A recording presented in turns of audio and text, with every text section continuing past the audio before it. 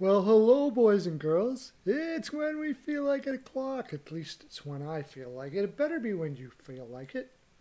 Why would you be watching this when you don't feel like it? I don't know. Which you always will be feeling like it because we're Pearls of Wisdom Show, the Pearl of Wisdom Show. That's why. And this is BPAL Picks edition. You can go to BPAL Picks in the Patreon there. I'll give you the link down in the bottom. Comment in the bottom, and I will send you the link. Sign yourself up, and you can get free. You'll get free for the rest of the month. Actually, this is the last week in the month, so you'll get free for the rest of this month, and um, possible next month. And then if you win get this, you get free this month. You'll get free next month. It's the best time to get in because you get 5 weeks. It's the only time you're going to get 5 weeks. And if you win the parlay challenge, I haven't seen your parlays down there, boys and girls, too much. Put 3-pick parlays or whatever parlays. It doesn't even have to be a 3-pick parlay. You can put a 2-pick parlay. Put them down there. If whoever's leading at the end of the month will get a free month. So you could right now get 2 months and 1 week free of premium BPAL picks just by putting your parlay down there or commenting everything. And then when you're done with that, you can just say screw you, I don't want you anymore. So it doesn't cost you a darn dime. And if when you're over there, we have a parlay challenge over there, and if you win that, you get another one. You could just keep this going forever.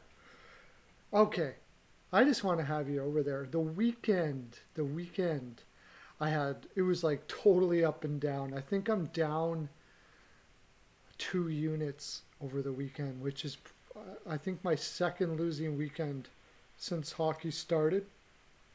Most weekends I'm way up, but what messed me up, I'm not going to go through all the games because there's just too many to go through. The one I really screwed up on was the Boston-Philly outdoor game. I thought the ice was going to be still not great. Usually All-Star, or not, did I say All-Star? Outdoor game. Did I say outdoor? Okay, outdoor game. Hernandez, did I say outdoor?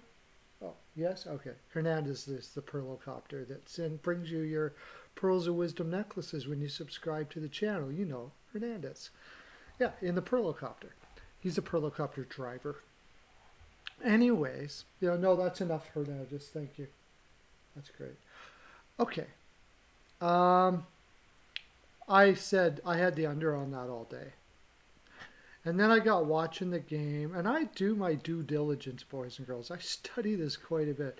Somehow, I missed that they were going to be playing their defenseman, who normally doesn't even play, Friedman, on the wing. They were so short. I didn't realize they were that short.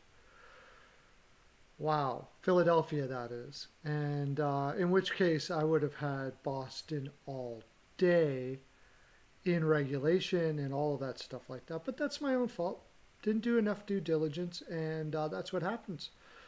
So, yeah, that was a really bad one for me. I had the really good one was I had the Anaheim Minnesota game way under, and Minnesota in reg, and those were max Pearl plays. So it was just up and down. Right now I have Vancouver over Winnipeg ML on a unit and 2 units on the under, and Vancouver's winning 2-0 versus Winnipeg. So, good, bad. I am finding this a very difficult season to cap, but I'm getting better and better and learning all the time. Let's get to our picks tomorrow, tomorrow, which could be today for you, unless you're watching it tonight. But what's the date? How would I just give you the date? How's that? The 22nd. It's the 21st now. Doing the 22nd picks. Right now. I am going to the Spanking and Perlo's House of Spanking tomorrow, though, because losing money over a weekend, even if it's only a unit or two, is spank worthy. And then you'll see, I'll get all leveled out. Perlo's House of Spanking, it's the best there. I said it. Go if you're in the Edmonton, Alberta area, and you find yourself needing a spanking, that's the place to go. Okay, you can go to the others, but nobody does it better. Let's go to... That's not where we want to go. This is where we want to go. Do we want to go to the picks? Where's the picks? Picks. Here, it's the picks. Okay. First one, Calgary, Toronto. I cannot go against Toronto after their shellacking of Montreal the last game. They're at home. Have they been playing a lot? Yeah. It doesn't seem to matter. It doesn't seem to matter. In fact, I think this is even more stupid than I thought. Toronto. By the way, this is weekly daily face-off. Shows you the schedule for everybody. Daily face-off. It's the best there. I said it. 1, 2, 3, 4. 4 games in 6 nights. This will be 5 games in 7 nights. And let me tell you right now, that should be the end of it for any team. That team, any team playing 5 games in 7 nights should not be winning games. But it doesn't seem to matter with Toronto. Calgary, they have some internal problems. Might as well go see what they're doing. How much have they played? Calgary. Oh, you know what? Oh, look at that. Perfect. They're playing 6 games in 4 nights too. So they're going to be relatively tired. Plus they're playing 3 games in 4. The reason why I say that is I'm going over here because tomorrow is the day. This is the last week. They played again back to back against the Oilers, had a day off, went home, and now, or did they go to Toronto? Is this in Toronto? Let me see. This is in Toronto. They're flying all the way to Toronto. Okay, Toronto's going to win that game for sure. Toronto and Reg pays 2, somewhere around there. They'll have Anderson in. Yeah, taking Toronto and Reg. Dallas versus Florida. I don't know what to do with this. Another 5 games in 7 nights for Florida. You know, last year, any team played 5 games in 7 nights. It doesn't matter who they're playing. You do not bet that team. This year has been totally voodoo. It doesn't seem to matter. Dallas, on the other hand, has not played for 7 nights. So you would say, well, then Dallas should be super rested and should be able to destroy Florida. There is that, but also they're going to be super rusty. If you've noticed so far this year, teams that have had to go because of COVID-related issues or had to play against teams and they had COVID-related issues and went on long layoffs, the next game they come back, they're usually not all that successful. So I went back and forth on this one. You can't take the PL. You can't take the spread on Dallas because you're not getting anywhere near enough. They're giving Dallas like plus 1.5 for Florida. Like that doesn't even make sense. How is Florida the favorite? Let me look at that again. How is Florida the favorite on the money line but getting plus money on the spread? I don't know. But I'm almost thinking your best bet here is take Florida, probably because they played 5 games in 7 nights. Take Florida on, if they're going to give you the 1.5 and put it in a parlay. Because the real play on here probably is the under. A tired team against a rusty team should equal under. That's one team that doesn't have the energy to get into the right spaces to score, that being Florida, and a Dallas team that are probably going to have difficult time passing and stuff like that. This should be an under 5.5. That would probably be my play there more than anything. Tampa Bay versus Carolina.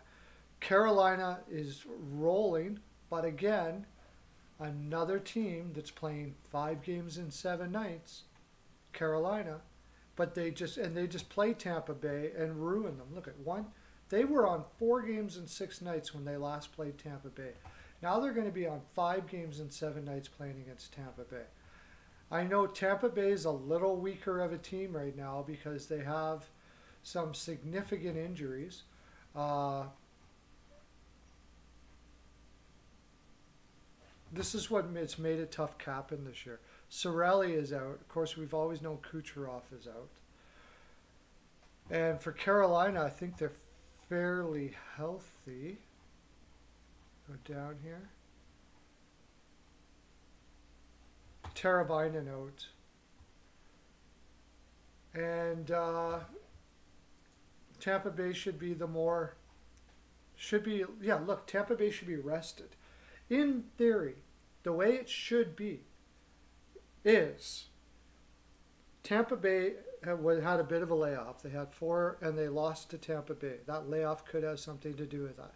They got their legs moving here. Tampa Bay should be the winner here.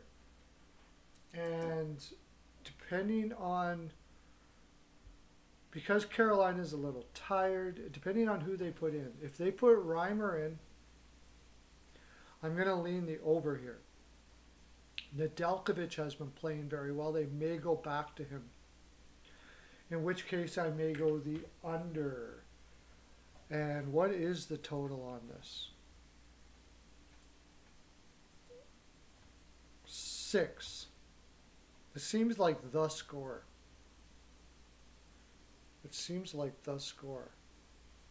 Tampa Bay's been having trouble scoring lately. I'm going to go the under.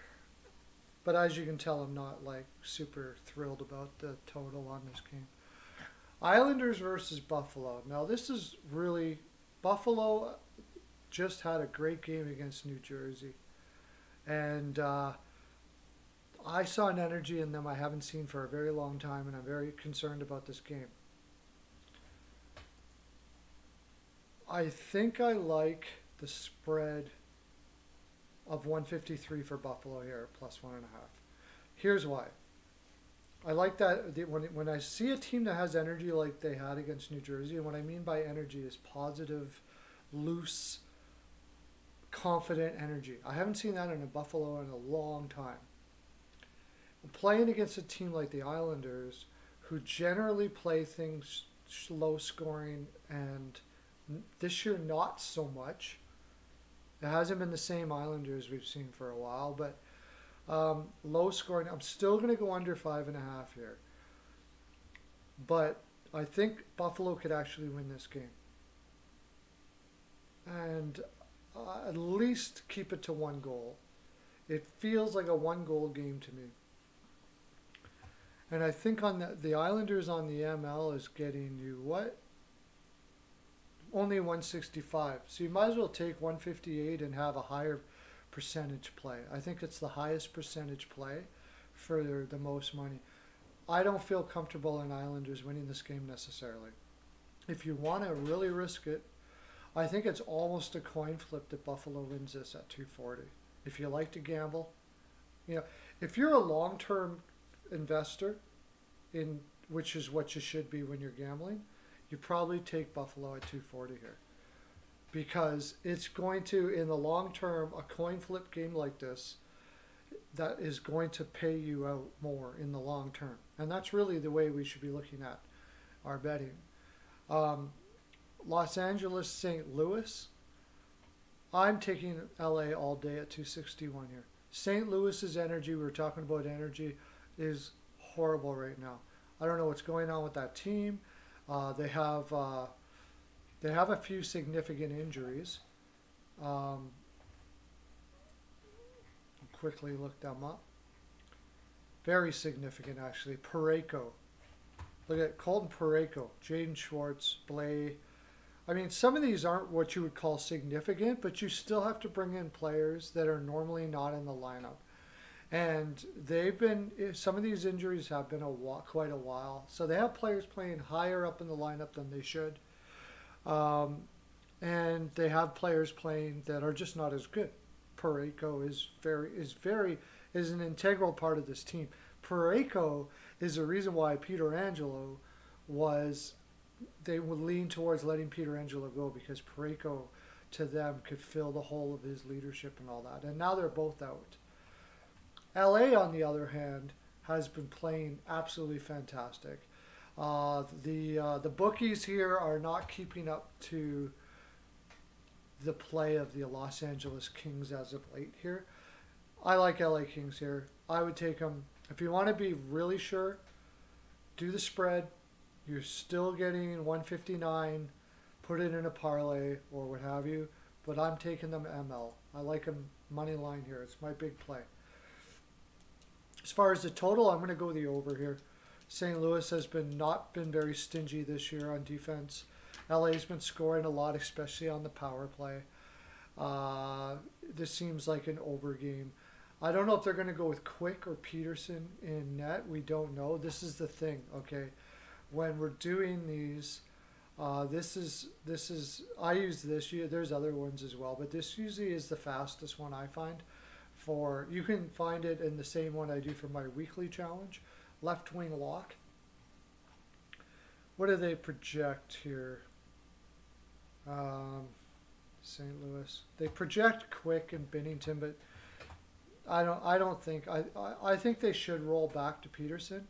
If they go back to Quick, I definitely like the over here. If it's Peterson, I'm not so heavy on the over. So maybe smaller money on the over. That's 5.5, right? Yeah, for sure. I like that over. Anaheim versus Arizona. The under is 5.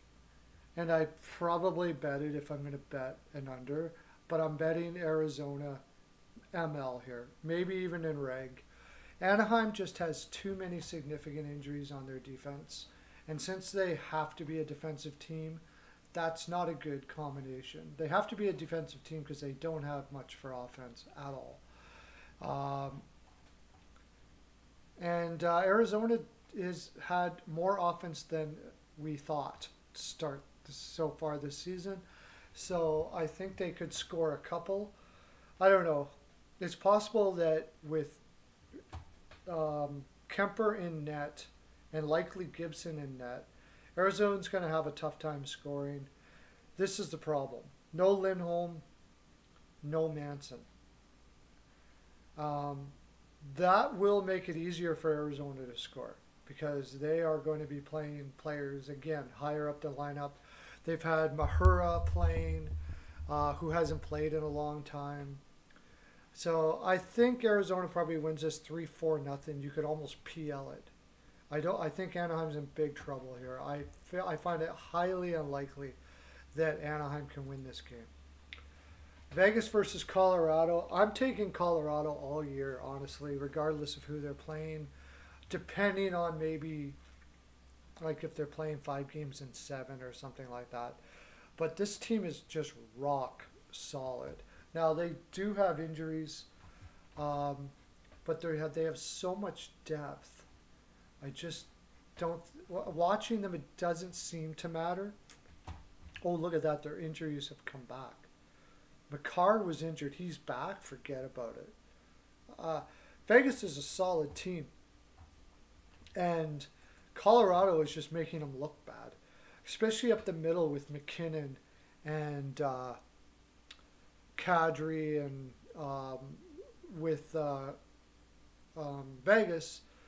They don't really have much. Carlson's not going to really help out much up the middle for them against a Colorado team that's so strong like this. And that's really the thing here. Colorado's just way too strong up the middle. They're equal to them on the wings, and their defense is just insane. They're just an insane team. And I don't think they're going to lose too many times throughout the regular season now. So at 186, if you can go to opening, these guys give you some darn good odds sometimes. Even 180 on the ML here, you got to do it. At home, you got to do it. Minnesota versus San Jose. Very interesting game. San Jose has really played well since Carlson has been out of the lineup. And but they're playing some guys now like Milosh that have not played in the NHL for this extended amount of time. Minnesota is a high energy team. It's saying that Talbot might be in net here. If that is the case, I really like Minnesota. What's the spread here? What did I put down for the spread? I think over 55.5. I think you got to go with the over in San Jose most of the time, simply because they have no choice but to play a highly offensive game. Minnesota plays high energy. They do kind of have a team that can beat you anyway. Now the question with this game will be, how many people has Minnesota got back? They're out Marcus Johansson. That's not that big of a deal. Yeah, their lineup is fairly solid here. I'm going to take Minnesota. I don't think we're getting very good juice on that.